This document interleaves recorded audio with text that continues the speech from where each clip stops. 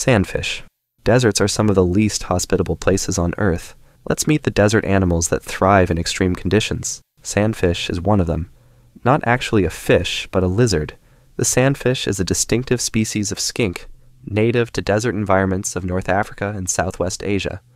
Measuring 15 centimeters long with a tan color that assists the lizard in blending in with the desert, this delicate-looking reptile is actually an exceptional specimen of hardy wildlife and desert adaptation. The sandfish is named after its ability to actually swim through the desert sands, enabling efficient movement and apparently saving it from some of the harshest of the sun's rays by being in the sand rather than always on top of it. Able to travel under the sand at considerable speed, sandfish move their legs in a manner comparable to a human swimmer's crawl stroke as they maneuver and propel themselves among the grains.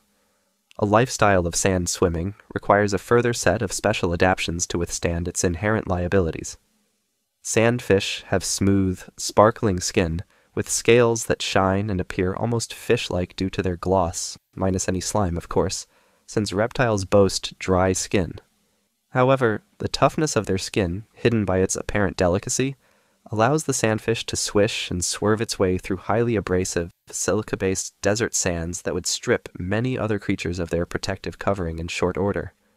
Scales cover the ear openings, and transparent eyelid scales protect the sandfish's vision from the onslaught of grains. The sharp snout and countersunk jaw allow the animal to push forward into the sand while avoiding the harmful injection of sand grains during a movement. Mystery still surrounds some details of sandfish ecology, with more to be learned about their feeding habits. Roadrunner. Drinking urine as a last resort for survival may be well known as an option for humans in the desert, but the greater Roadrunner of cartoon fame takes waste product-based survival to the next level in its curious approach to desert life. One of the Roadrunner body's primary ways to tackle water conservation is sure to at once disgust and astound the naturalist. This animal uses water withdrawal and reabsorption from fecal waste. After consuming a meal, the Roadrunner's digestive system retrieves water from the bird's feces as they sit in the excretory canals.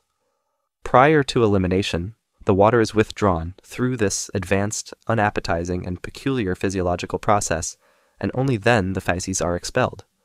The absorption feat is accomplished through the villi projections in part of the intestinal tract, which absorb water through blood vessels. After absorption from the feces through the blood vessels, the water is transported from the villi into the bird's bloodstream.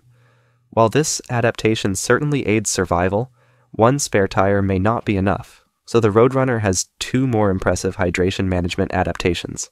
One is to hunt prey that provides water through tissue and blood after consumption. Another is to secrete excess salt through glands located above the bird's eyes. Such desalination glands are typically found in seabirds, not in land birds. Desert tortoise. While a vast range of shelled reptiles make their homes in wet forest environments, swamps, and the open oceans, chelonians have also conquered the desert. Native to the deserts of the southwestern United States, the desert tortoise Gopherus agassiza and its close, recently split relative Moravka's desert tortoise Gopherus moravkai, without fail stand out as remarkable examples of adaptation to desert climes. While the animals look like the biological equivalent of rocks, they have a secret to survival hidden inside those hard, dry shells, exceptional water storage capacity. The desert tortoise has an impressive but peculiar physical adaptation that allows improved hydration management. This adaptation comes in the form of an oversized bladder that can carry extra water.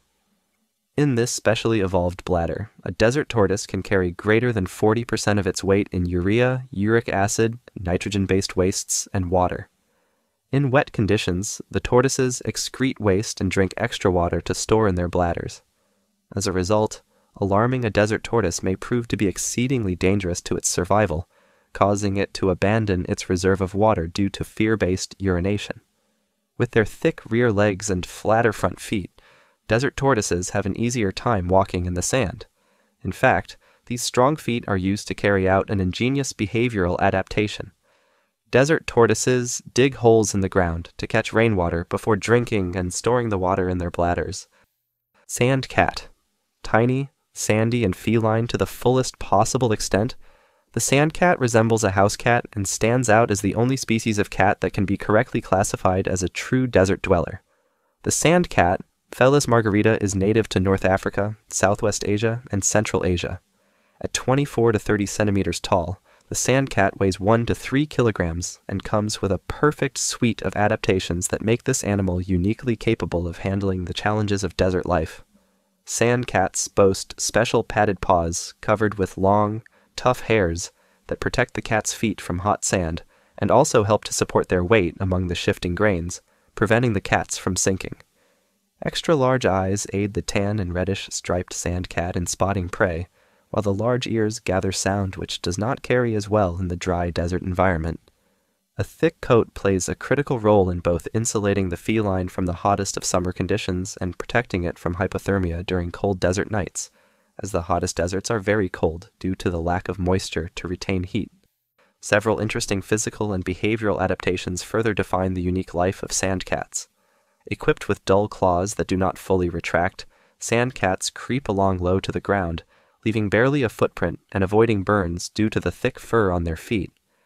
Burying themselves in the sand or hiding under a bush, the cats are secretive and scarce, presenting a challenge to the biologists willing to study them.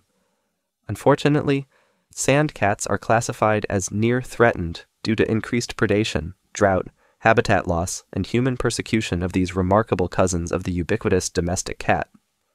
Kenyan Sand Boa.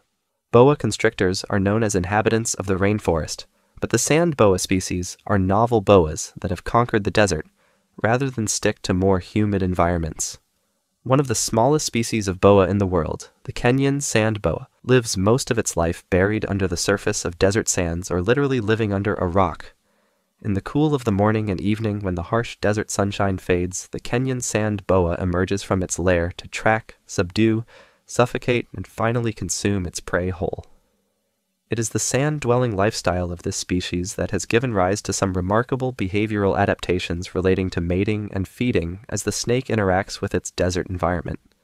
The eyes and nostrils of the Kenyan Sand Boa are positioned on the head in a manner that limits intrusion of debris into these sensitive areas. Able to live beyond 1 year without food, this species uses the sand to its advantage while hunting in 2 ways. First, the sand boa lies under the sand, seizing prey as it moves past the hidden snake. Second, small prey may be killed by being dragged under the sand and suffocated in the fine grains before consumption. While feeding supports individual survival, mating promotes the survival of the species, and in this latter area, sand may get in the way. To reproduce, the necessarily persistent male sand boa may actually have to dig his female love interest out of the sand to gain the opportunity to mate with her. That's all for today. Thanks for watching and see you next time.